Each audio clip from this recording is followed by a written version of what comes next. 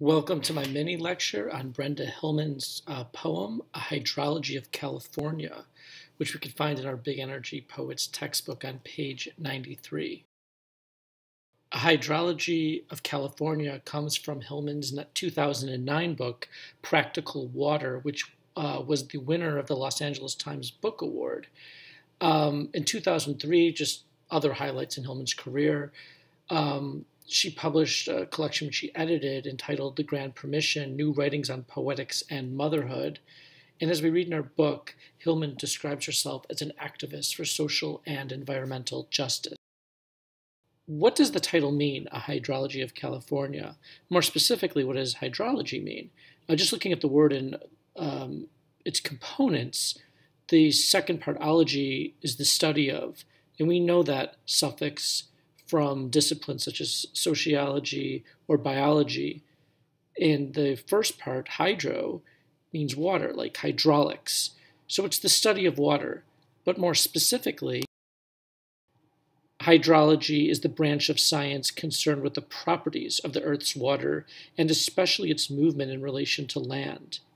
And this is a very recent science, which we might say from the perspective of the Anthropocene marks a type of humanistic hubris in the idea not that water can't be studied as a science, but with that science is this notion of how do we control it for our own purposes, to have a world where water is always at our fingertips, right? That we could turn a faucet on whenever we want, we can water lawns whenever we want. So again, this is not just an objective science of studying of water.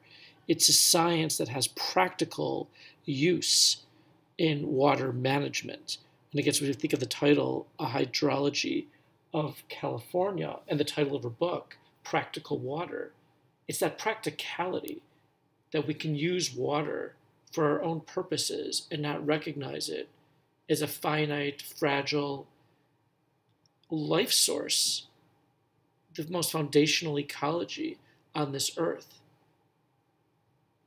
Instead, we treat it as a resource we can manipulate, which starts with seeing water through this paradigm of science, through this prism of practicality, through this prism of utilitarianism, which of course is at the center of capitalism.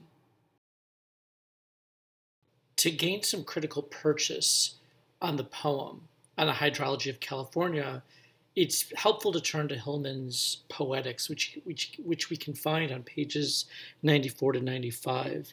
And she titles her Poetics Beyond Emergency. And I want to read and think about two quotes. How does poetry move past models of emergency to models of chronic imagination so we can abandon ideas of progress and salvation? Such an interesting, provocative question. How does poetry move past models of emergency to models of chronic imagination? A few things I really love about this quote. First of all, I love the adjectival use of chronic, modifying imagination. That chronic usually has negative connotations, like chronic pain. But that the paradigm we should be in is that we should have a type of chronic imagination.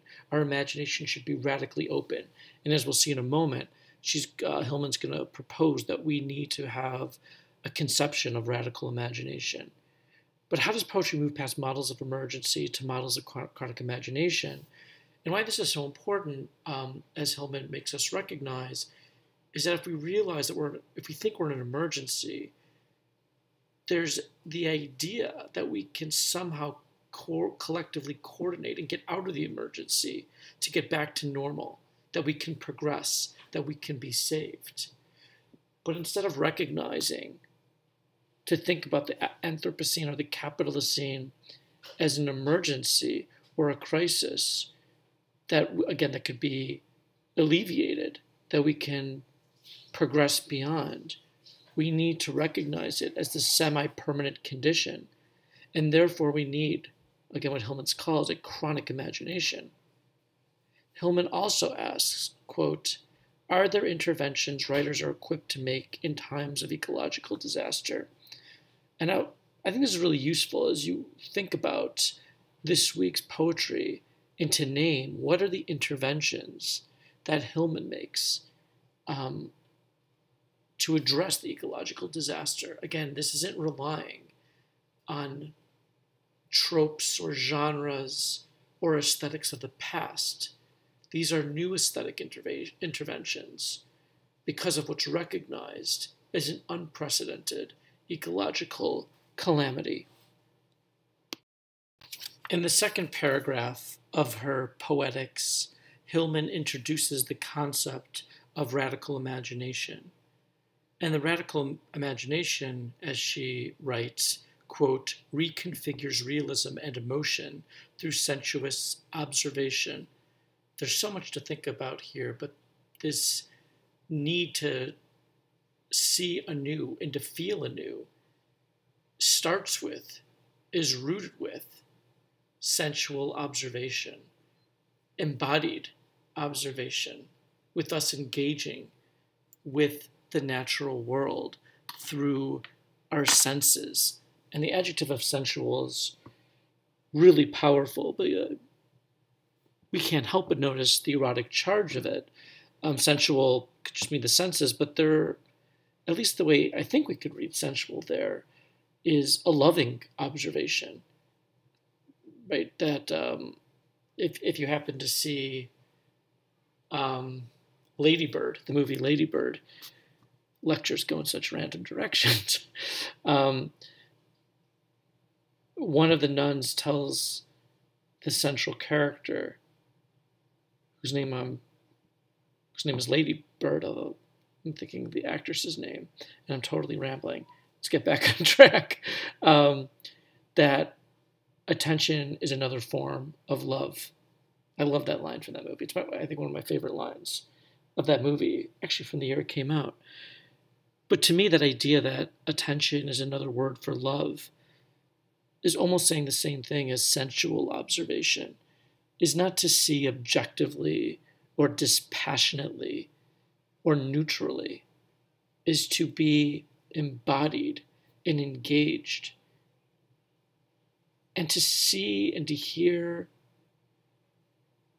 with love. So HIllman is combining the radical imagination to the formation of, quote, a new ecological poetry. And the principles, the guiding principles of this radical imagination that will mark the best ecological poetry is inspired by William Blake. They are one, the formation of new metaphors for emotion in relation to matter and the non-human world. And as I broach each principle of some of the radical imaginative markings of this new ecological poetry, maybe have in your notes till when you start to analyze this poem, what are these new metaphors in this poem that relate to the non-human world and to matter, right? To animals, to water. If you can analyze 1, 2, or 3 metaphors that's doing this work, I think that's a great way to organize this post. The second one is the relationship to words and phrases. It's such an interesting idea that the work of the radical imagination, which is linked again to this new ecological poetry, is to helping us think more reflectively and in more complex ways about the relationship between words and phrases. Again, something else you might analyze and look for as you're reading this poem. Third is interdisciplinary knowledge. And again, this is something we've seen throughout the semester, but it's so surprising that so many of these poems and these poets are training themselves, disciplining themselves to think in non-disciplinary or interdisciplinary ways. This is such a break from older models of aesthetic training where you would just focus in on the discipline of literature. HIllman says explicitly, but all the poets we've read have said in different ways, we need to be more interdisciplinary, and that interdisciplinary knowledge needs to inform our poetry. And finally, recognizing that poetry is a type of protest, even if, as Hillman writes, these, quote, small protests, they may seem prodigiously useless. There's an awareness that poetry, the activism of poetry, is not going to change the world. In fact, on the surface, and the poet recognizes it might seem completely wasteful, prodigiously useless. Nevertheless, it's a form of protest and an important form of protest. So again, if you want to look at any one of these four principles and thinking about how they're operating in the poem, or look at all of them if you want to challenge yourself, again, that's a really wonderful way to look at the poem. To gain even a more specific purchase on her poem, A Hydrology of California, it's worth turning to pages 99 to 100, where Hillman discusses the form this poem takes. We can read together, quote, "The selection from Hydrology of California corresponds to the southernmost California watershed. It is from a long poem in Practical Water, in which I was playing on the line A River of Rivers in Connecticut by Wallace Stevens, and addressing the hydrological regions in the various dams of California. The poem ends up south of LA. I made up a form, 3 broken lines, though there is one 4-line stanza here, alternating with 2 shorter lines, to give an even but also jagged rhythm and look, as the poem is dammed repeatedly with slashes and its energy released." I mean, this is so brilliant. So formally, as she explains, she wanted the materiality of the dam to inform the poem itself. As she says, the poem is dammed. There's slashes everywhere. And maybe to make sense of this a little bit more, we have to understand what damming is. If you want to study the materiality of dams, I really recommend the article, How Dams Damage Rivers in American Rivers. And I think the key things to take away are that dams are destructive. They destroy rivers. Specifically, they prevent the flow of rivers. And we're going to see how this informs Hillman's poem. The materiality and the aesthetics of flow. Rivers no longer run their natural course towards oceans. Rather, humans create dams and alter the flow of water. So the 2 things to think about this, again, we'll see if you turn to the poem, we'll look at it together. The poem is dammed up. But damming is also an aesthetic practice. Those of us who creatively write, how important a state of flow is. An uninterrupted flow is the height of creativity. And that is also disabled by creating this dam aesthetics of damming, to show how fragmented our world is. And again, I think it's so brilliant that fragmentation doesn't become a free-floating signifier of postmodernism, but rather a specific response to this geography of dams we've created to enable a world where we can manipulate and control water, to have access to water whenever we want. Again, that's the liberal fantasy, which is not true.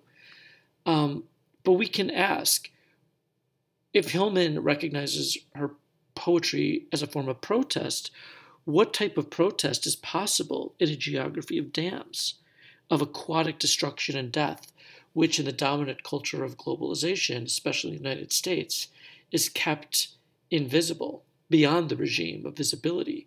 We don't think enough about where our waters come from and how that we manage and manipulate waters to have the world that we do today.